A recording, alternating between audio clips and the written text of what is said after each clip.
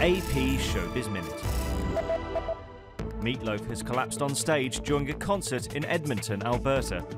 He was taken to hospital in an unknown condition on Thursday night. The 68-year-old had cancelled 2 other concerts in recent days, citing ill health. The temporary restraining order Amber Heard obtained against Johnny Depp will remain in effect until August the 15th. The matter was set to be heard at Los Angeles Superior Court on Friday, but a court spokeswoman said the hearing had been postponed.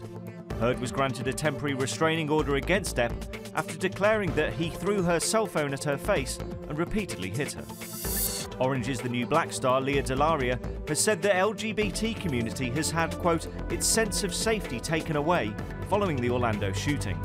Speaking at the New York premiere of Season 4, the actress stated, "If we could just stop teaching people to hate, and if we could just stop selling weapons of war, we would have a much better society." This is Matt Kemp with AP Showbiz Minute.